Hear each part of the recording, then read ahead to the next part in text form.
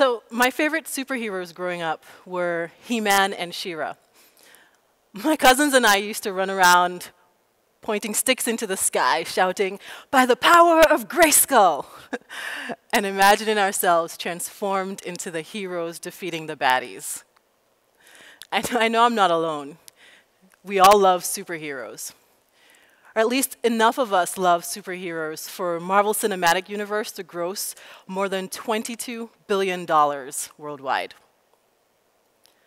I can see why we love heroes, though, especially now. If you think about just a few of the things that happened in 2020, a pandemic that infected more than 90 million people and killed more than 2 million people worldwide, wildfires burning both far and near to home, and one of the most active hurricane seasons on record. It feels like Mother Earth is screaming for help. But who's going to come to her rescue? Here is where the iconic superhero would beam in to save the world from self-destruction, clean up our human messes, and we would all go right back to life as we knew it, living happily ever after, the end. How many of us sat through 2020, hoping, wishing for once for this fairy tale happy ending to be real? As an infectious disease physician, I specialize in diagnosing and treating infections, as well as understanding how they spread through the body, through a community, and the world. I started on this journey as an 8-year-old girl growing up in Dominica in the Caribbean, well before I knew what an infectious disease doctor was. And as I learned about the 1918 influenza pandemic, I never imagined that I would one day experience something similar in my lifetime. And life inside this history-making pandemic is unpredictable, unbearable, and lonely.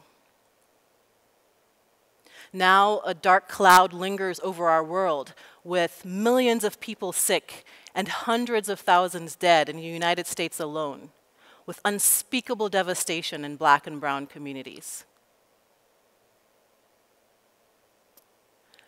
Now, early on in the pandemic, people would thank and cheer healthcare workers for simply showing up to work every day. They celebrated us on social media. Companies threw discounts and freebies at us left and right. Essential workers, like transportation drivers, grocery store clerks, custodians, food service workers, disproportionately Black and brown folks, by the way, these folks were all but invisible on the front lines. But we, healthcare workers, were elevated to hero status. Peaks inside the COVID units told the terrible truth, but it all seemed so far away. As long as we heroes were putting out fires, people could feel safe. Restaurants, gyms, libraries were shutting down, but we healthcare heroes worked nonstop. We showed up. We volunteered at overwhelmed hospitals, sometimes outside of our specialties, sometimes without adequate personal protective equipment, doing the work to stem the tide until the hardest hit areas could breathe again.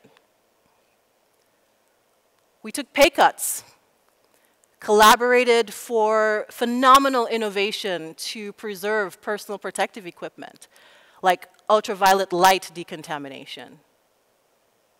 We showed up on the media to hold the public's hand and educate them, explaining things as we learn them. Thousands of healthcare workers died. And for many of us, the emotional toll of this pandemic has left an indelible mark on our mental health. But by the summertime, the public praise dwindled and the discounts, they expired. Then, more people started to get sick and die through the fall, and like the bat signal at night, the call for the heroes returned. Without stopping to wonder how these heroes are doing now, without truly understanding that we had never left in the first place. So, what is it like to do a job, to treat an infection for which there is no cure and watch it destroy so many lives? It's devastating, disheartening. Honestly, it's terrifying. As a physician, I have never been more physically, mentally, and emotionally exhausted. We see more patients in hospitals practically bursting at the seams. The people hospitalized with COVID-19 are sick, very sick, often clutching at straws to live. And I am haunted by the memories of the Black, Indigenous, and Latino Americans who have died from COVID-19 at rates almost triple that of white Americans. Because structural racism, a problem that burns insidiously and perpetually today, has made it so that systems, policies, and institutions perpetuate their oppression, putting them at greater risk for severe disease and death. These folks who died were friends, loved ones, family members of people left behind, many of whom never had a chance to say goodbye.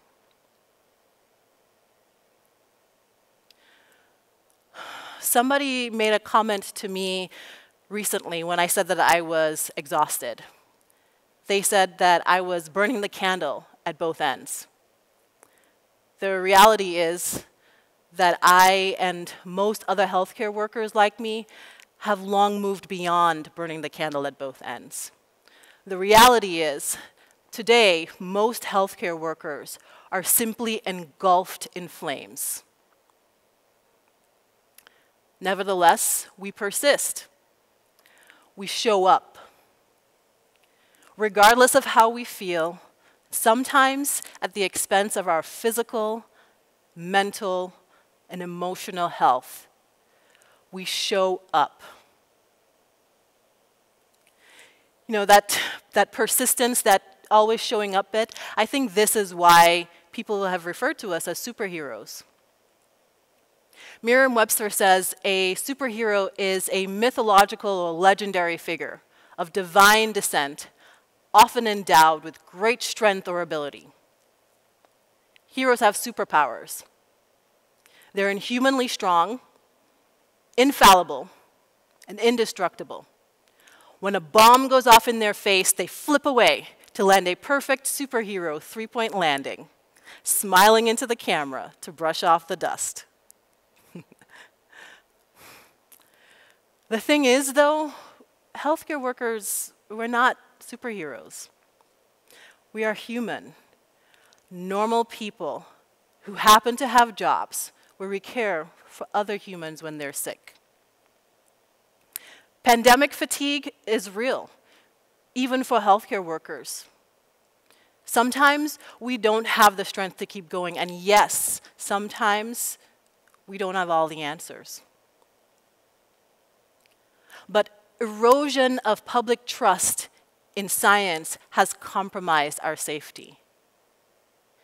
And now, healthcare workers are spending as much energy tackling misinformation as delivering healthcare itself. Yes, recommendations changed and evolved as new information emerged early in the pandemic, but the science is clear now. Yet, poorly researched tweets and sensational headlines have ignited a blaze of panic and misinformation as catastrophic and dangerous to public health as the effects of the virus itself.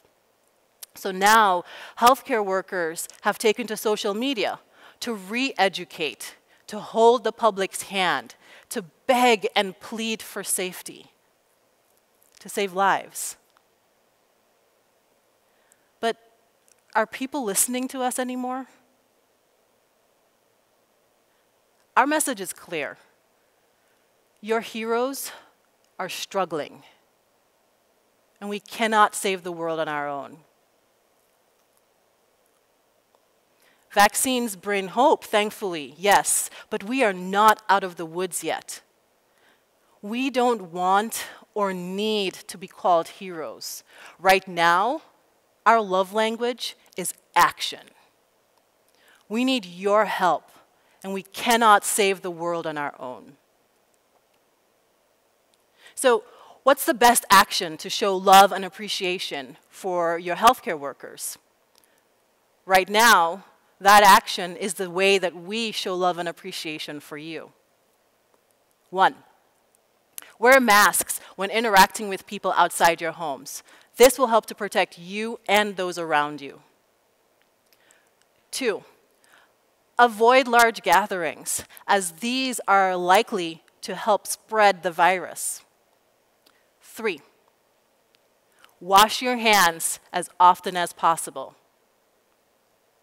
4, let your local leaders know that everyone deserves access to care. And 5, do your fact-checking before sharing information. And listen to the health experts who have expertise in their fields. Please, don't tune out because you've heard this 1,000 times. Let's be clear. In a public health crisis, it is easy to grow tired, to tune out, to not care, or think that this is no big deal. I am here to remind you that we're all on the same team. We're all human, and we all want to live. We all want to get through this in one piece, and we absolutely can. You know, the classic quote from Spider-Man, with great power comes great responsibility, does not belong only to Spider-Man, or to superheroes for that matter. We humans, as ordinary as we are, can be extraordinary by using our power to do what's right. And right now, that means wearing a mask and avoiding crowds to stop the spread of a virus in a community.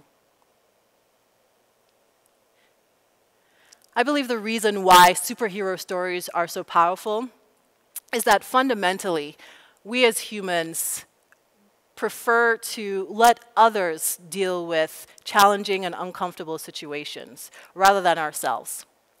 Maybe we don't think we're strong enough, or maybe it just feels easier or safer to let other people deal with it. Assigning someone else hero status means that it's okay if we feel powerless, and absolves us of the responsibility to sacrifice for the greater good. This is not just about COVID. And trust me, I don't have anything against the word hero. I still love superhero movies.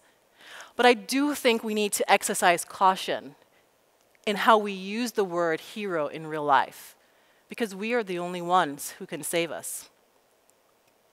Whether it's COVID-19 or another pandemic or a natural disaster or an act of terrorism, there will always be times when we all need to pitch in. And healthcare heroes, healthcare workers, will still be here doing our jobs, hopefully with a little bit of help from our friends in our communities. Because by the power of Grayskull, He-Man and She-Ra are not real. As much as I want to fly with Wonder Woman and fight with T'Challa, they are not coming to rescue us, because there's no such thing as healthcare heroes, just good people doing the right thing. So, no more waiting for heroes to save us. Now, it's time for us to dig deep and together do what we need to do to save ourselves. Thank you.